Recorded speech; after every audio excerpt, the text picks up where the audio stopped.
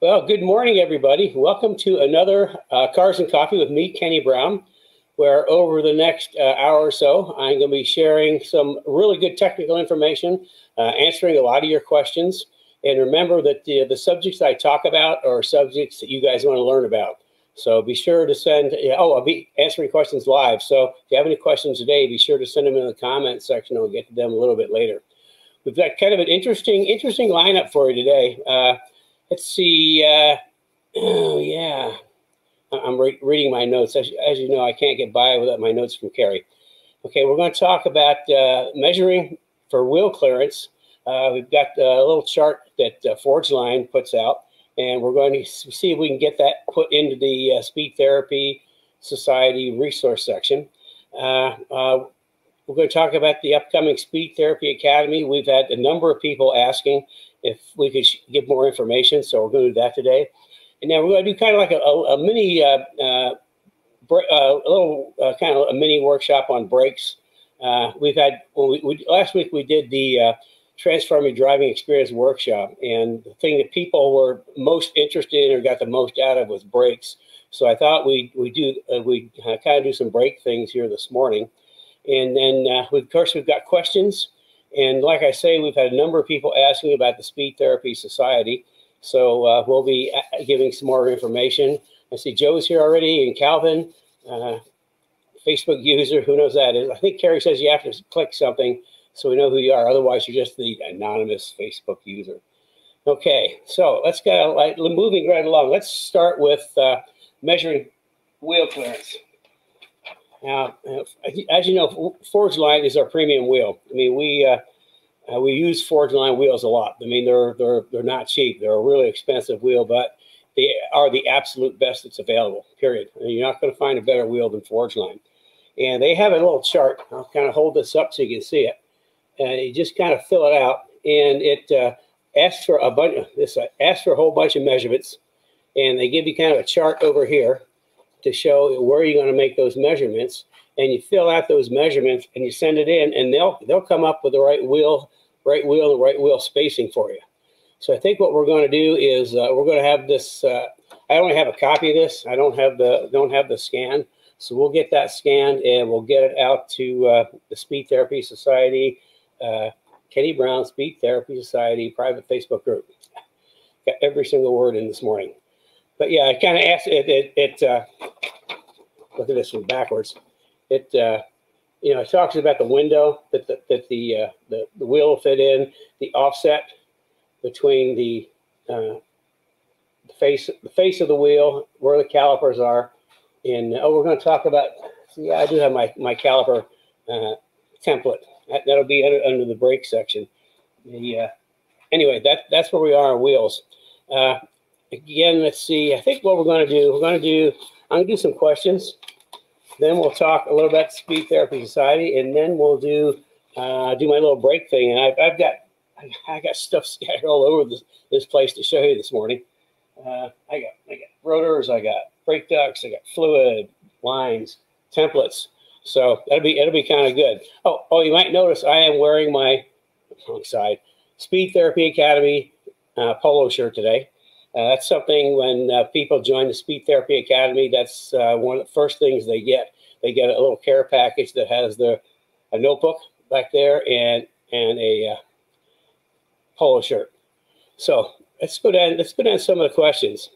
BC wants to know, how do I install an IRS in my New Edge Mustang? Well, that's pretty darn simple. All you got to do is get one and bolt it in. It bolts right up. I mean, the New Edge came out in '99. That's when IRS came out. So all you got to do is get yourself an IRS and bolt it in.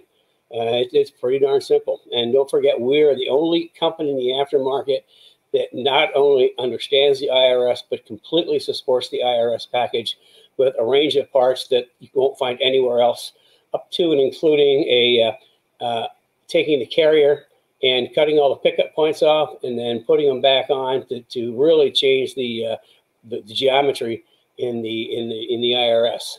So that's, if you're looking to do an IRS, give us a call. We're the only people that really know what they're doing with the IRS. Let's see. Let's see. This is actually a question that Maggie had in the the workshop last week. We thought it was a really good question, so we thought we'd pass it along. So S197, it's 07 Shelby GT500 with 750 rear wheel horsepower, which is a ton. I can imagine just how unwieldy it can be when you put your foot down. It says K-link or panner bar. Will the K-link lower the roll center enough to compensate with the stock K-member up front with the low roll center? Okay, that's a really good question because with that much horsepower, the tail of the car is kind of like wagging a dog all the time.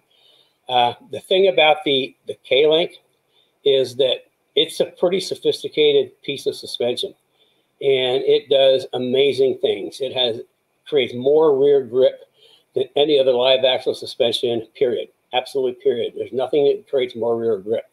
The problem is it creates so much rear grip that we actually have to rebalance the car with springs, go way up in rear spring rate. If you were to put the K-link on with a stock K-member, what would happen is you would, as you go into a corner, you turn the wheel and it would have really good turn in, and then it would just wash out. The rear grip would completely overpower the front grip, which is why it needs to be part of the full system. We really should have the front grip kit. As you people know, I've only got 3 parts of my S197 suspension: rear grip kit, front grip kit, and springs and shocks. And you really have to have that front grip kit to make the K-link work really well. Aside from that, we have a ton of GT500 people that put just the rear grip kit on, which it's a complete package. It's a system. I mean, we sell parts, but we really don't sell parts. I sell systems, an completely engineered system. Everything in the rear grip kit is engineered to work with everything else in the rear grip kit. That's why it has just an amazing transformation of the back of the car. In fact, what I do with geometry works so well, we throw the rear sway bar away. But that would be, if you're keeping the stock K-member, that would be a better starting point. Because I tell people if they're going to upgrade their car in stages, rear grip kit, springs and shocks, front grip kit. So anyway, but the K-link, actually, we're going to do another webinar, a third introduction webinar of the K-link is going to be, I believe, September 22nd. It'll be on Zoom. So it's something you're going to have to register for so you can get the link. So there'll be more information coming up on that in the near future. But yeah, I mean, the rear grip kit that's the place to start if you don't do the front grip kit. So, okay, moving right along. This is another question that came up last week. In cooler climates, how do I find a tire and brake pad that will perform fast for autocross? Well, here's the thing. As far as the tire, I mean, that's a great question. The thing is, a lot of different groups have different tire requirements, whether it's a open tire, 100, 200, and that's a really hard question for me to answer because I don't know what tires they allow. But certainly you want to get the stickiest tires that you can get that's allowed within the class you're running.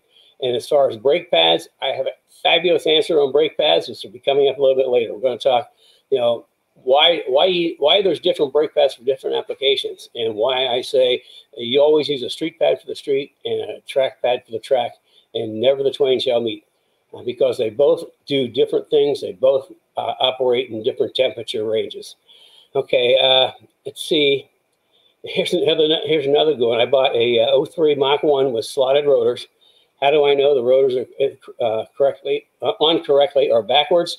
Again, that'll be coming up too in the brake section, and that is a really good question because it's absolutely super critical important that if you've got slotted rotors, you put them on correctly. We had one customer bring his car in that had somebody out near where he lives looking after it, and he just kept burning up the brakes and burning up the brakes. He was having a lot of problems with the brakes. So he brought it to us, and it was pretty easy to figure it out. Whoever was working on the car put the rotors on backwards. So instead of pumping cool air from the middle out to cool the rotors, it was actually sucking air in and heating up the rotors. That's why it's burning up the brakes. So it's a good question, and I've got a great answer, which we'll be showing you a little bit later on.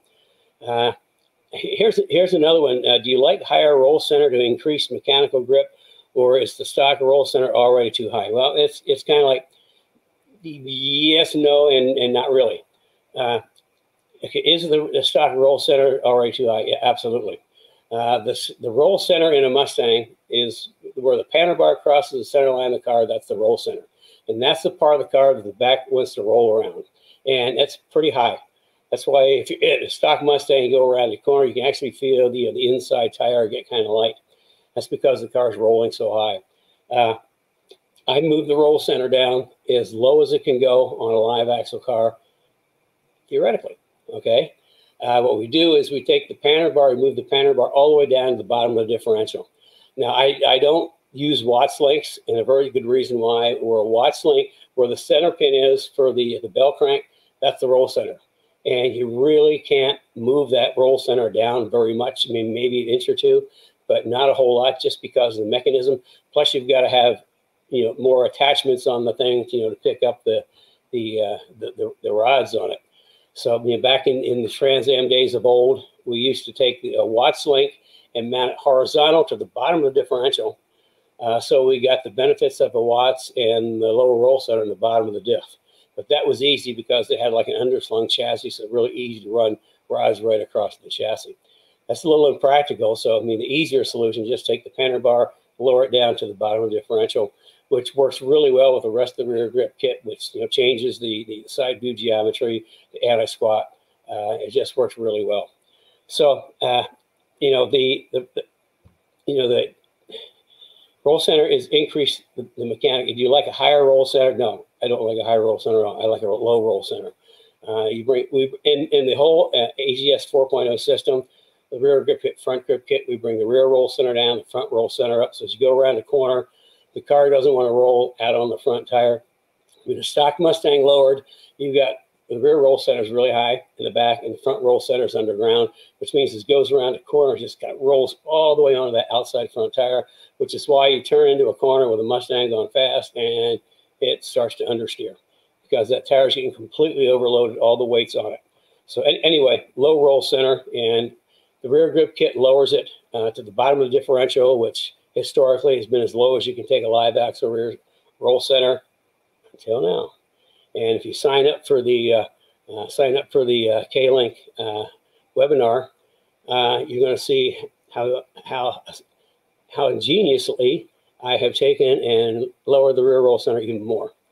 That's why they have so much darn grip. So, okay, let's see. We've got through our questions this morning. I think. Okay, why don't you jump in here? Let's take a minute to talk about the Speed Therapy Academy, because we talked about it in the workshop this week, and we've had a number of people send in asking if we could explain more about it. And let me real quick overview is the Speed Therapy Academy is something that grew out of what we started the Cars and Coffee just to answer questions, and as you guys know, it grew and grew and grew. And then we started doing like the little workshops, and which shares a lot more information than I do in the mornings, but not the same, but it's kind of compact into 1 week. And then from there, for the people that really, really want to learn more, really want to see what's rattling around in my head, we just started the Speed Therapy Academy, which started out as a 14-week course, but I couldn't get it all in 14 weeks. It's now a 16-week course. It's 2 nights a week, Tuesday and Thursday on Zoom. So it's just like being right in the same room with me, because people can interact. And the Tuesday night, we call it an immersion session, where I'll take one subject and we'll just take a deep, deep dive. We just spend the entire evening on one subject. And then this Thursday night, either is an overflow from Tuesday, or we have group coaching, or every couple of weeks we'll have a master class where some friends from the industry, their experts, will come in, talk about their area of expertise, and then open it up for our people to ask questions. So, you talk about, if you really want to learn something, if you want to go to the track and not have to have anybody talk to you, you just do your own thing and you become really, really good. You'll learn how to do that. I tell people the 2 worst places to get information are the internet and a paddock. So, there's so much more to it. That's just kind of like the big picture overview. Carrie, why don't you jump in here and help me out? Okay, well, I think I'm gonna just share, because I think it's always good to see visually what the program's about. So I'm gonna share the website on it, and just so we can kind of go through this together. So let's see, there we go. So anyway, let me take this banner off here. There we go. So anyway, this is the website, and Brad will be listing the link in the comments area. And what's interesting about this program is if you've gone through the workshop, you know what Kenny teaches, and if you've hung out in Cars and Coffee, you know, well, this program goes beyond.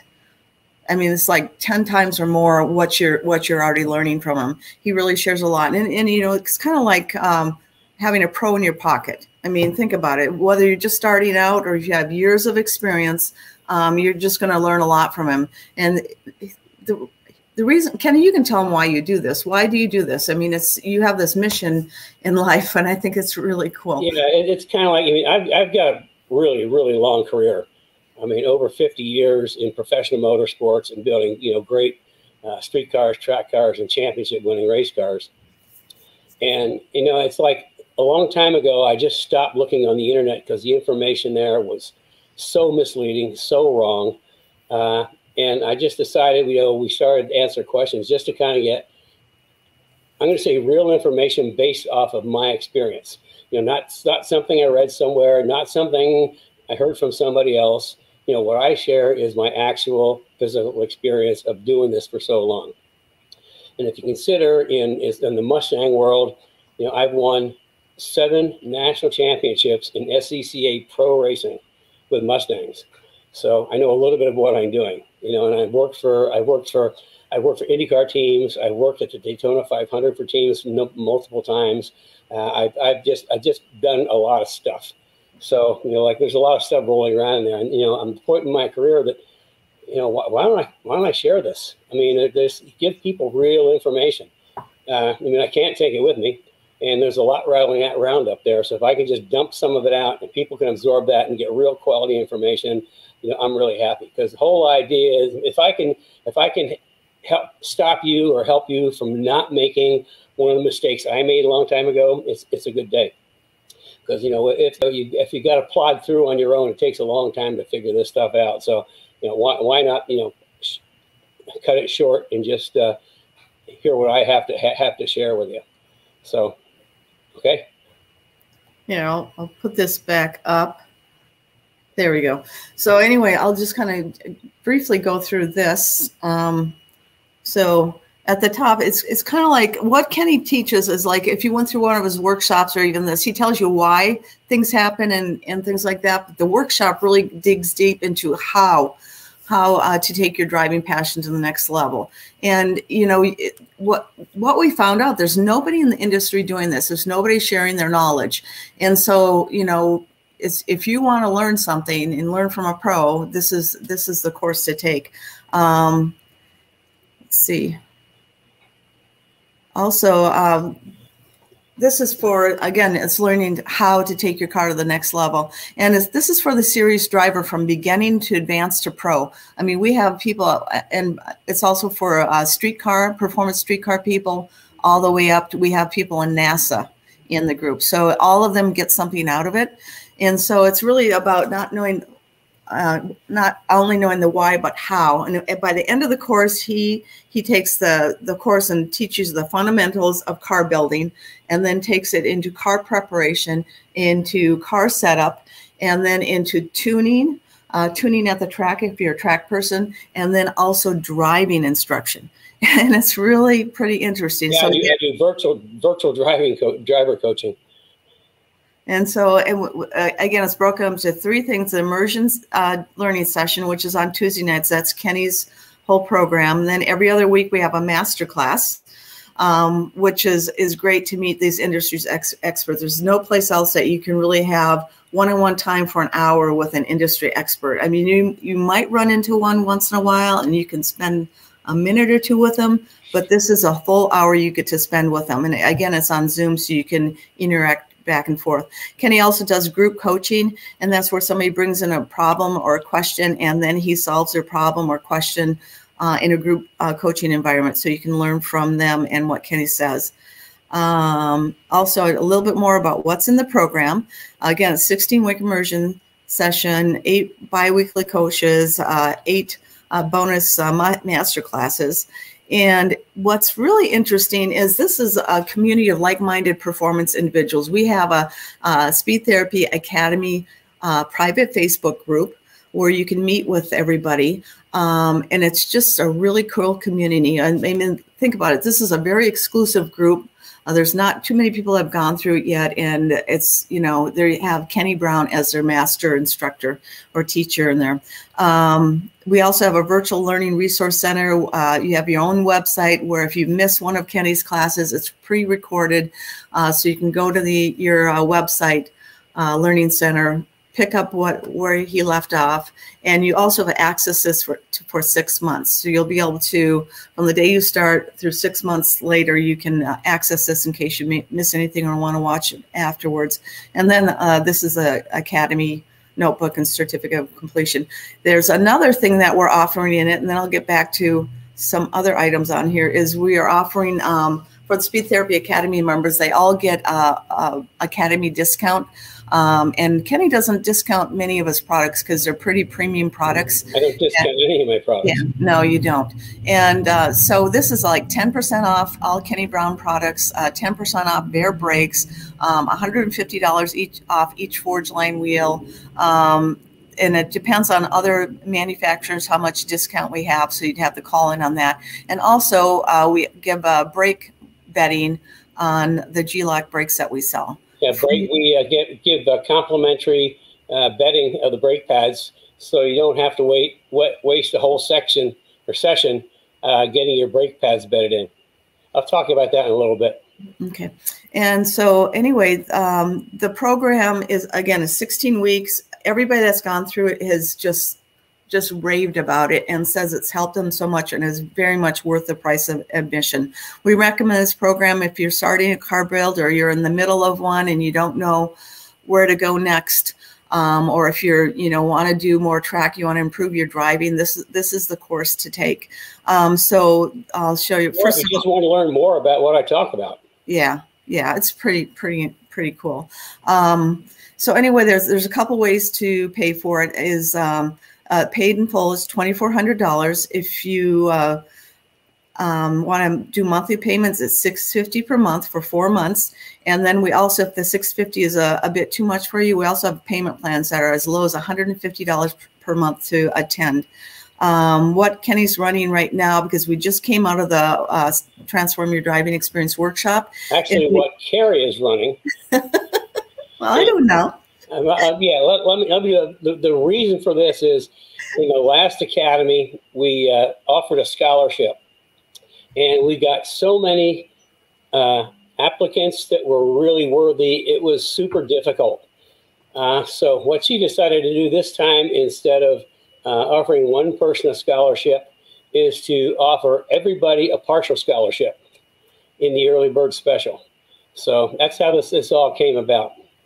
So I'll let you carry on from there. Yeah. Okay, that's fine. And it's so $600 off, so it's $2,000, and you can put that over a payment program, but you need to call us if you need a payment program on that. But it's $2,000, and I mean, what a deal! And the thing is this is running through. If you read the little fine print here, it's running through Tuesday, August 31st. So if you want to take advantage of this, make sure you jump on. We have limited numbers for this early bird special. I think we have 7 spots left, Ken, for the early bird special. So if you're interested, make sure you jump on and take advantage of that opportunity.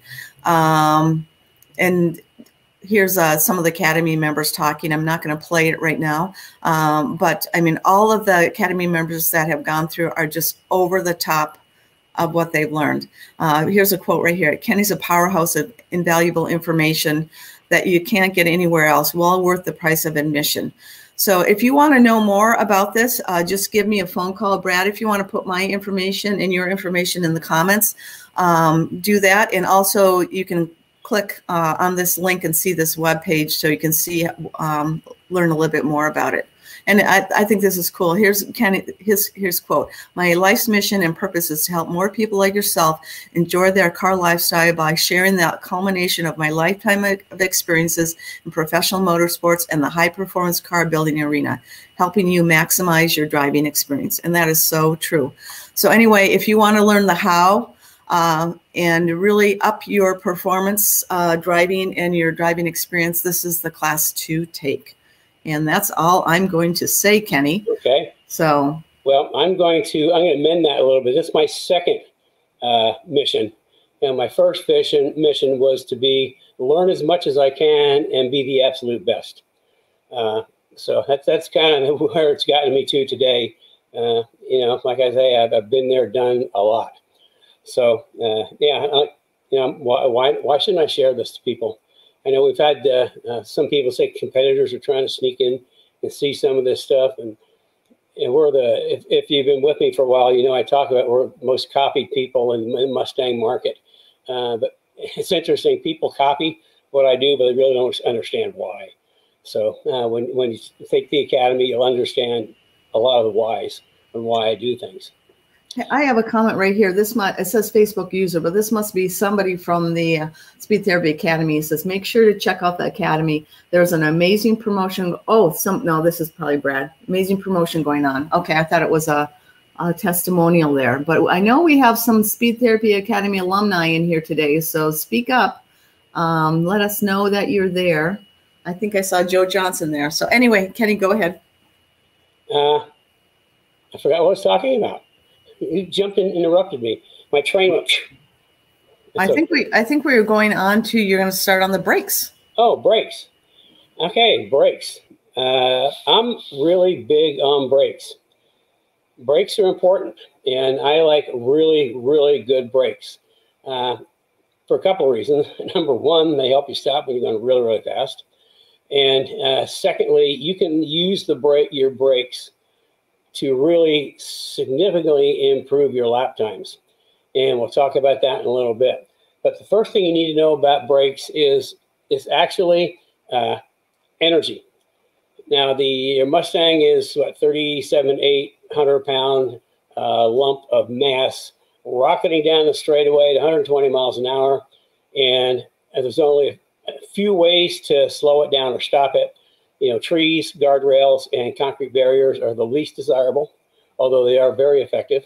It's more desirable to use your brakes. So what happens when you put your foot on the brake pads and rotors take that kinetic energy of that mass moving at high speed and turn it into heat energy. That's why brakes get so hot. They're taking kinetic energy and converting it into heat energy. And by converting it into heat energy, they're slowing that mass down. So that's why, you know, a lot of people don't understand the importance of knowing the heat in your braking and your brake pads and your rotors. So we're going to start with, let's see, what's this? I got a lot of stuff hanging around here. I think I'll start with my my big old rotor back here.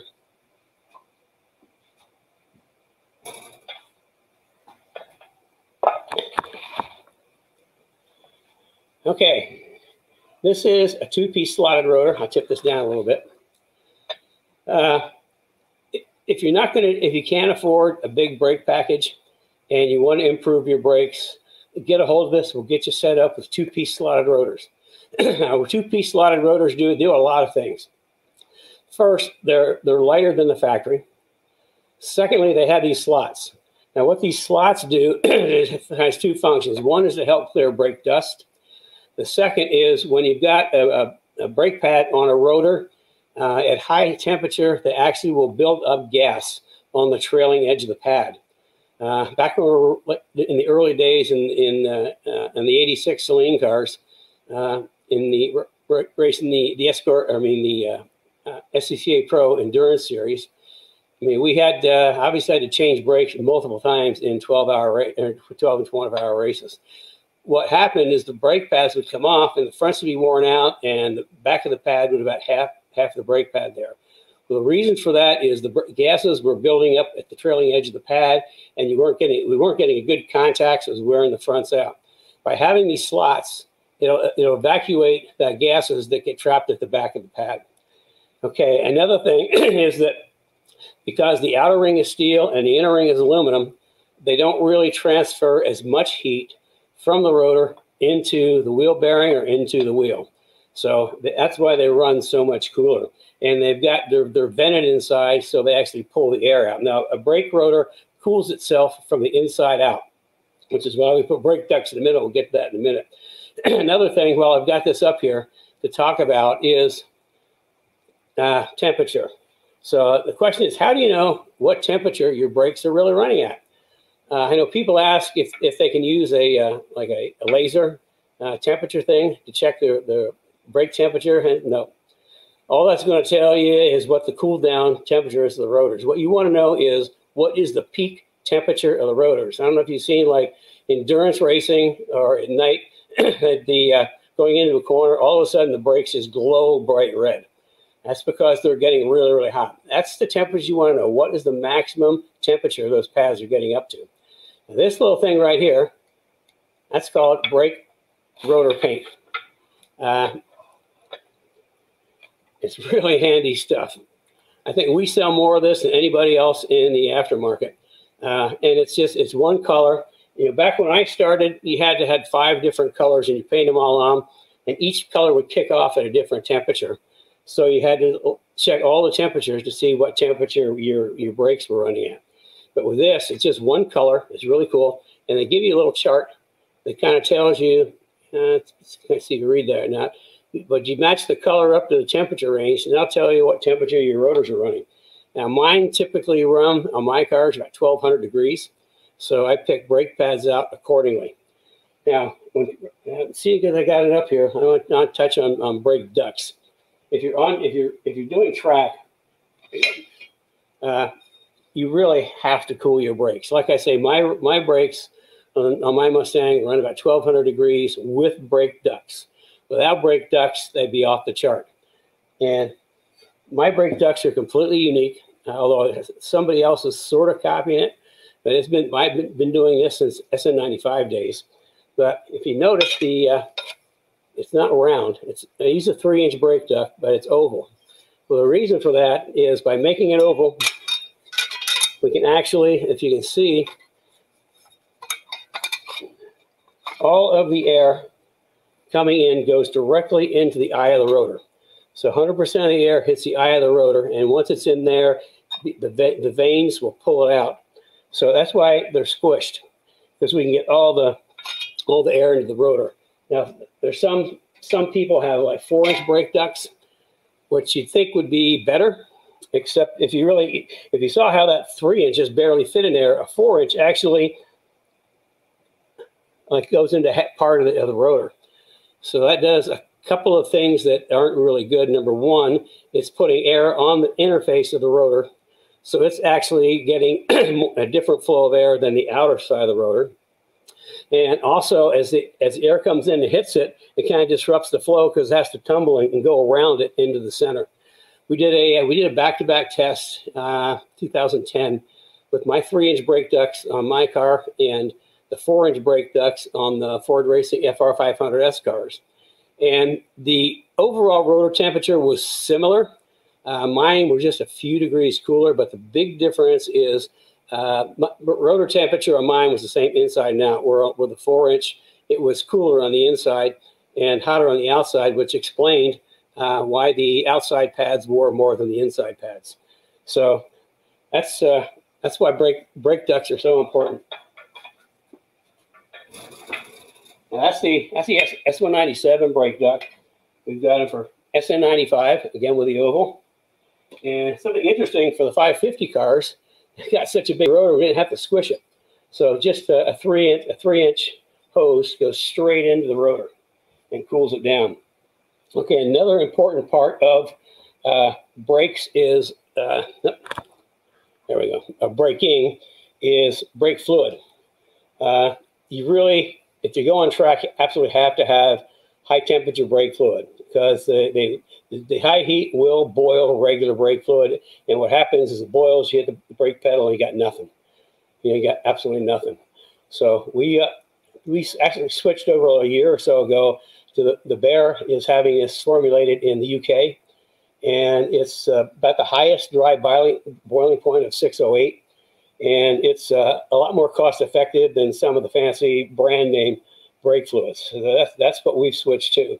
And at the track, I tell people, bleed your brakes a lot. Bleed them before the event, bleed them Saturday, and bleed them Sunday. And I always like fresh brake fluid in my calipers. Okay, something else that if you don't get a big brake kit and you do tracks, stainless steel brake lines. But the reason for that is, stock brake lines are rubber, and certainly it's heavy duty, stress tested and all that. But when you start seeing really high temperatures in your brakes, the fluid's going to get hot, which means the brake line is going to get hot. And if rubber starts getting hot, it starts to get a little soft. So you do have the opportunity for, if you're getting really hot brakes, you hit the brake pedal, and that brake line is going to just swell just a little bit, which is going to take some of your pedal feel away. Or if you've got stainless steel lines, they've got it's a solid Teflon inner lining, which means there's absolutely no give at all. I mean, you got a rock hard brake pedal no matter what. So that covers rotors, paint, ducts, fluid, lines. Well, let's talk about brake pads themselves. Let's see.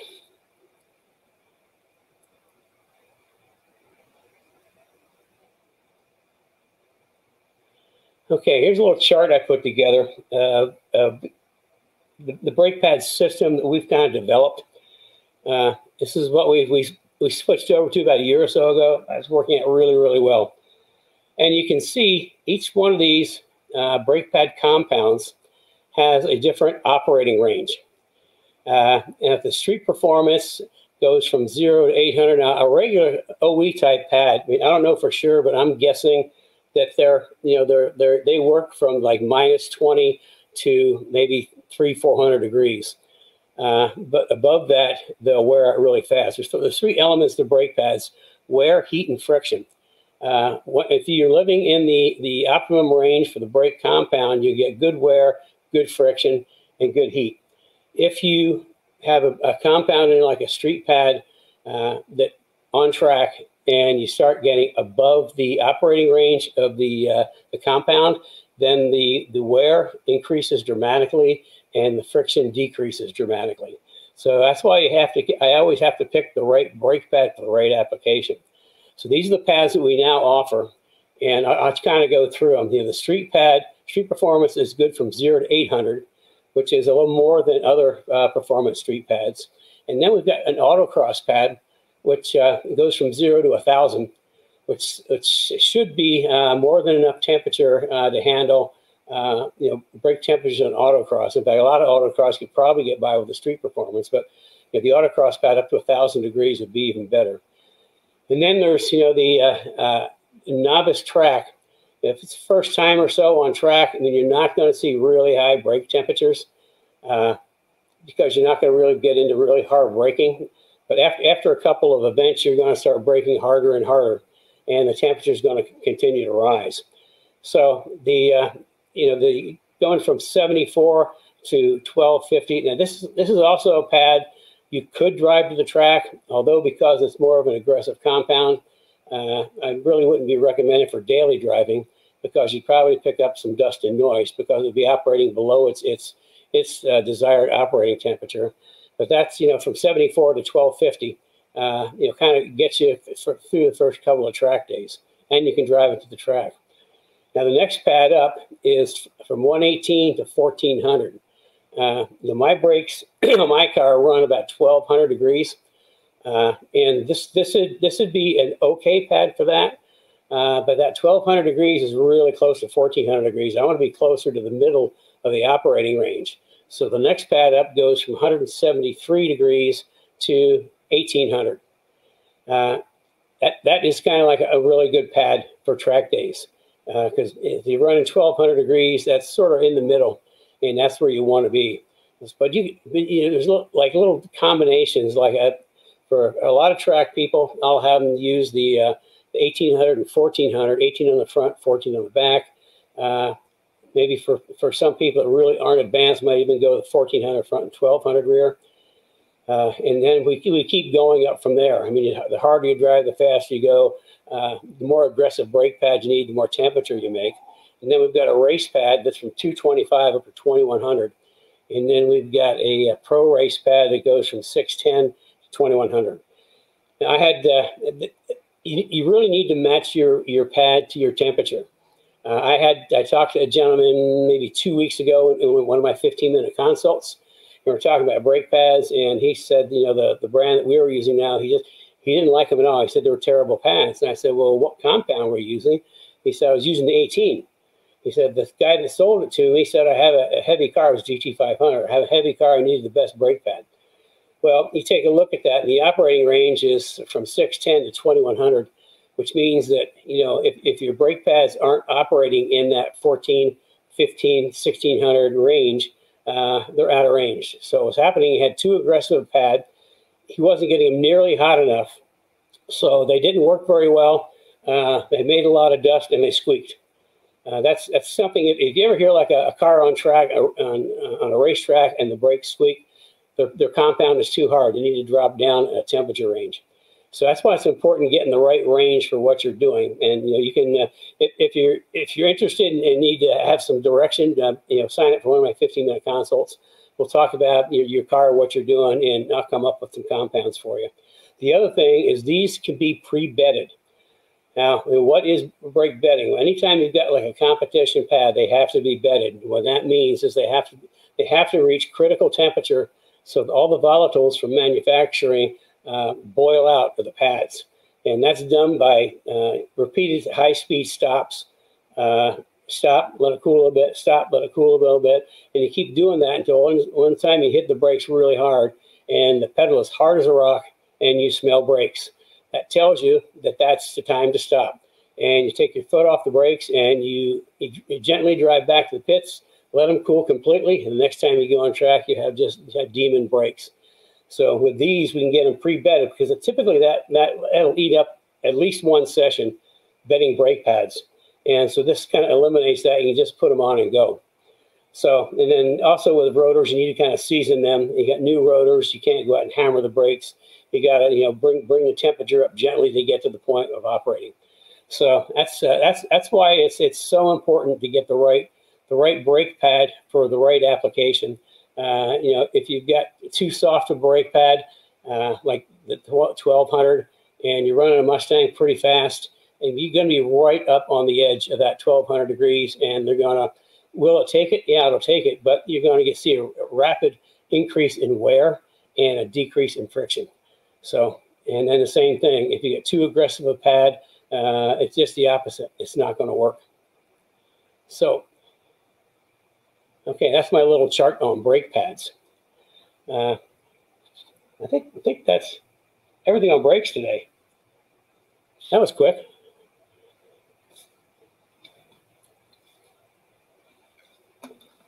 I lost Carrie. She's up there somewhere. Hello. Okay. While she's finding herself, this is the polo shirt when you join Speed Therapy Academy. You also get a notebook, and you've been with me a while. I just harp on notebooks. You have to have a notebook for everything.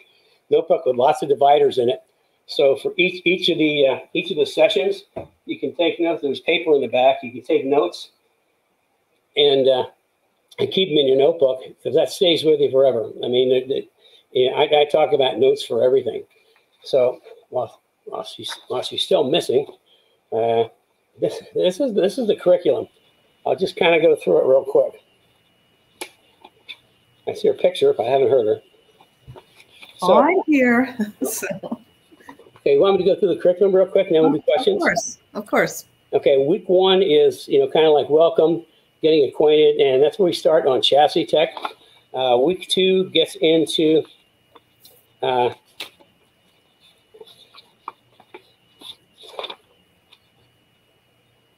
week two starts suspension and suspension geometry. Week three is more suspension geometry, which is something I'm extremely expert in. That's why my suspensions work so good. I mean, I've been studying Mustang suspension geometry for 30 plus years. And very few people out there understand geometry. If they did, they would never use a torque arm. We talk about that quite a bit. And then let's see, week 4 is shock absorbers. We go through a lot of shock absorbers. In week 5 is brake tech, which is a big expansion of what I just talked about today. Let's see, week 5 is more brake tech. Week 6 is wheel and tires. 7 is cooling, plumbing, radiators, oil coolers, along with the plumbing that goes with it. We have a really good guide that comes in. So for wheels, we have Steve Shard join us from Forge Line Wheels, and he gives a master class on wheels. Really, really interesting. And then for the radiators and plumbing, we have Eric from BAT, where we get our AN lines, our air equipment and all that. And we had Fluidine on last tune. Ryan. Yeah, we had cooling. We had Ryan from Fluidine talking about radiators, which again, a lot of interesting information. And then week 8 is engine and driveline. See, week 9 is aero. Aero is a big one that everybody really, really likes. And it takes 2 weeks. I got so much information aero to share. That's 2 weeks or 2 nights. And then let's see, week 10 is safety. And we had Ben from Impact Racing come on and talk about restraints. And he explains things that you never really thought about in harnesses. And then we also talk about fire systems, fire extinguisher, fire suppression systems. And we had, I can't remember his name from SPA. Yeah, talk about fire suppression systems, which is really interesting. And then let's see, 11 is we start getting into prep, car setup.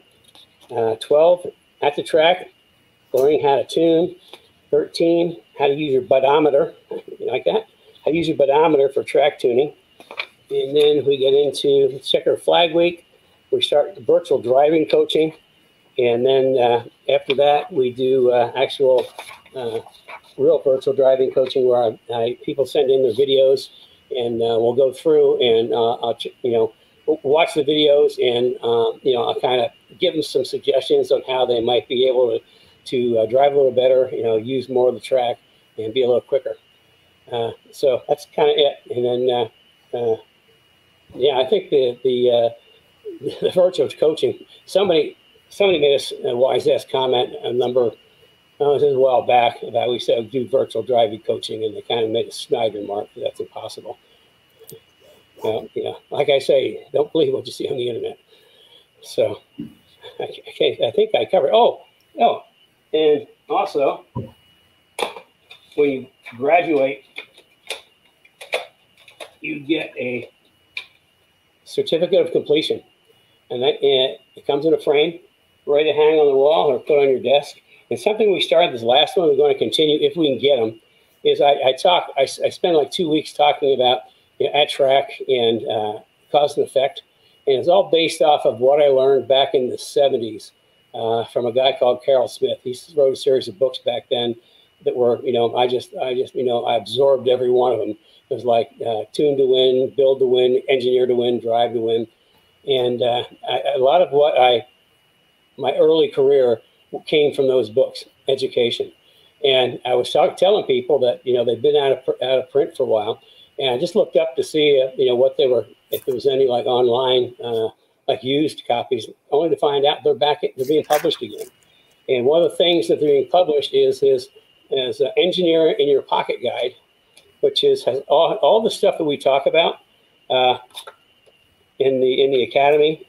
All the cause and effect are in here, so you can put this in your toolbox and take it with us. That a little extra bonus that we started with this last time. So, okay, are we ready for questions, or do you have anything else?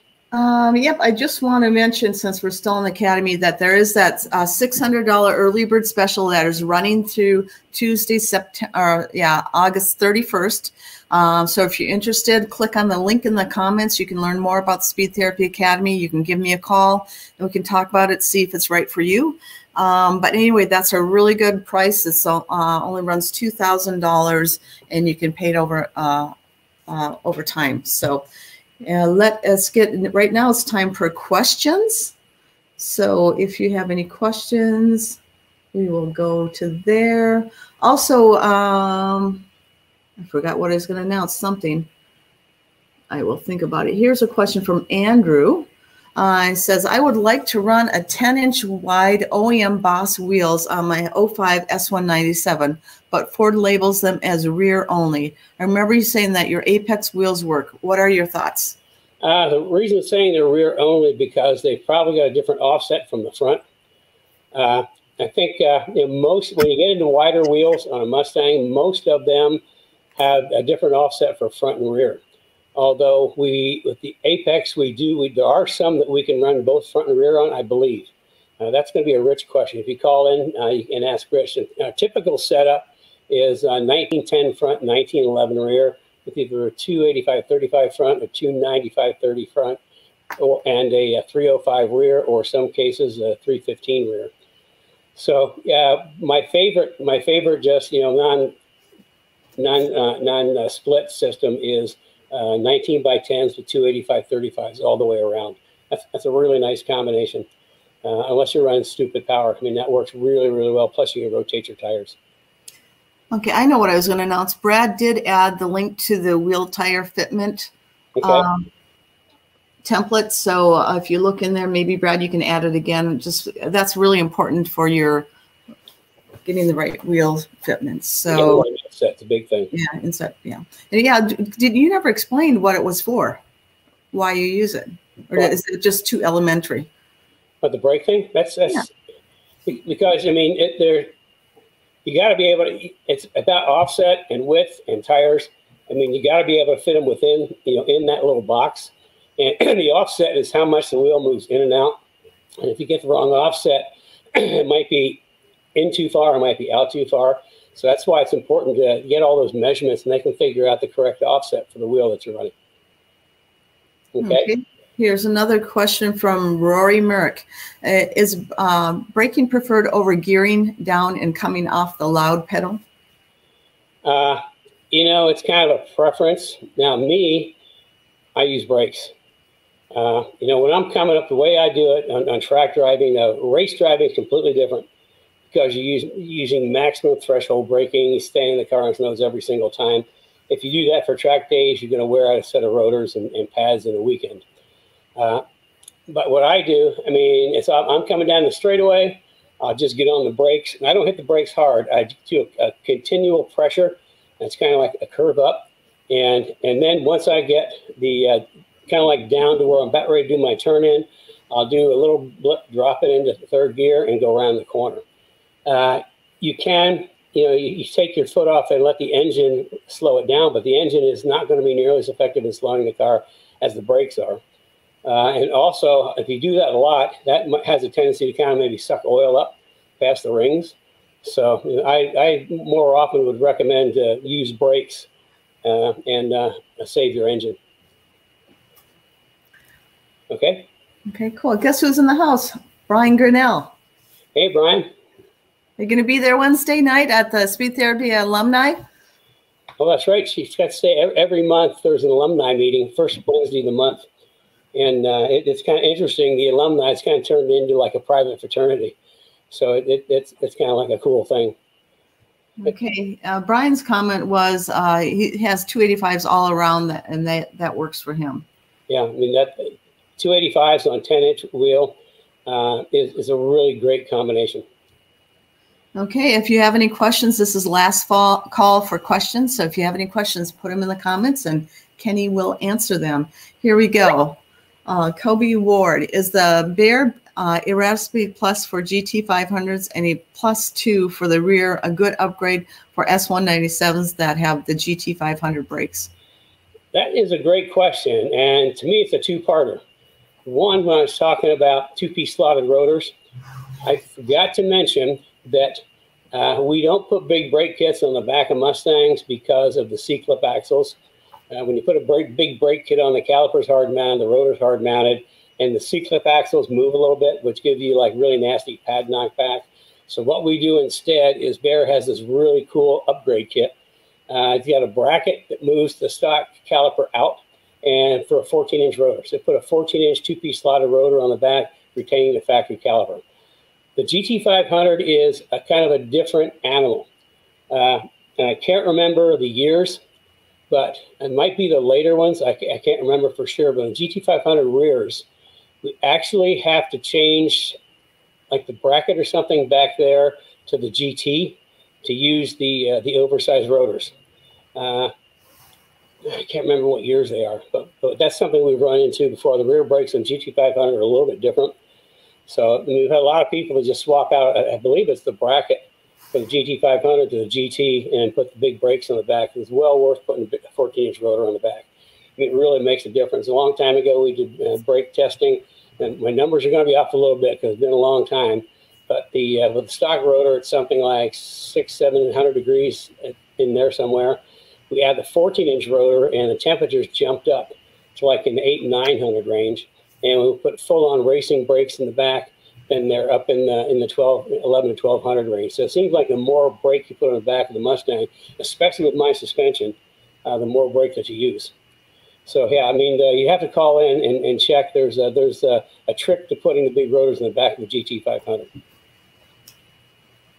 Okay, we have one more comment from Kobe. He said he has a GT and has only upgraded the front to the GT500s. Okay, then it's really easy to put the 14-inch rotors in the back, and it's really simple and easy, quick and easy. I like quick and easy. So. Okay, and right now we don't have any other questions. Anybody else have anything else? So one thing I did want to mention, Kenny, and to everybody that's out there that went through the Transform Your Driving Experience workshop this past week, it was a 4-day workshop, and Kenny is adding a bonus on Monday, and he is going over, well, why don't you tell him what you're going over? It's better than me telling you. We didn't have a chance to talk about the driving stuff. I only mentioned the driving stuff, so we're going to talk a little more about driving and how Mustangs, I use a whole different line for Mustangs. Late apexes, and then we were going to use some videos from our Speed Therapy Academy alumni that we used in the academy for driving coaching. So it's kind of like Monday nights all about driving. And also remember, Kenny does a 15-minute consult. So if you have questions that is a little more complex than answering here, you want to talk to him in person, you can schedule that 15-minute consult. And I think so. The bonus session, Speed Therapy Academy, is starting September 14th. So if you're interested, make sure you register for that. We are going to be at an event September 18th. It's a local car show similar to, they're trying to make it similar to the Woodward Dream Cruise. So if you want a mini Woodward. Yeah, mini. So if you're interested, join us there. We will be doing the Cars and Coffee live from that show. So tune in, and it should be interesting because it's our first out of studio show. So we'll see. It might be fun just to sit through and see how many technical difficulties we have. You guys know we're really, really good at technical difficulties. So anyway, I got a question, Carrie. I know you've got the replays of the workshop for the people that registered, and those are up through Tuesday night, I think. Can people still sign up to see the replays? Yes, they have to register. Brad, can you find the link to register for the Transform Your Driving Experience workshop? Yeah, you can do a binge watch on that. And we are going to be playing those replays over the weekend on the Speed Therapy Society Facebook group. So if you're a Speed Therapy Society Facebook member, you will see them there as well. If you did go to the workshop, we do send out an email with all the links. I think it's either going out today or tomorrow, so you can make sure you watch it before they come down on Tuesday. Okay, and they're up to midnight Tuesday. And that's when the early bird special is going down as well. Okay, it looks like we might have one more. Yeah, I don't know, Tony. Is a 285/35 R19. Yeah, that's what I like, is a 285/35. 285/35 is a somewhat tall tire, and that's what I like. I like my wheel size at like 18 for racing because race tires only come, or for the most part, mostly come in 18s. I like 19 for the street and track days because there's a good selection of tires in there. plus it gives you a little taller tire. Mustangs like tall tires. And to me, 20-inch wheels are for show. So yeah, 285 on an S550. Yeah, on any of them. 285 35 is a great tire package for Mustangs. So there you go. Okay, I think that is it for our questions for today. Oh, we forgot. Next weekend is Labor Day weekend. What's happening, Kenny? Encore? Encore presentation. I need a day off. We've been going really strong here for a couple of weeks, so it'd be nice to have a day off. But it's an encore presentation next week. If there's anything you'd like to see again, send it in the comments, and we'll see about getting that episode up. So, okay. If there's no more questions, we can probably wrap up almost on time today. Mm-hmm. So, okay. For those who are going to join me Monday night, I will see you Monday night. For our Cars and Coffee people, it's going to be 2 weeks. Again, check out the Speed Therapy Academy. I absolutely guarantee whatever you spend on the Academy will save you multiple times over in the future. So it's an investment in your future. Trust me, you will save by not making the mistakes I made. Okay, so we'll wrap it up for the day, and hope you all can join us Monday night. There should be something there for you to click and sign up. We talk about driving. So with that, I will either see you Monday night or I will see you in 2 weeks. So have a good rest of your weekend. Bye, everybody.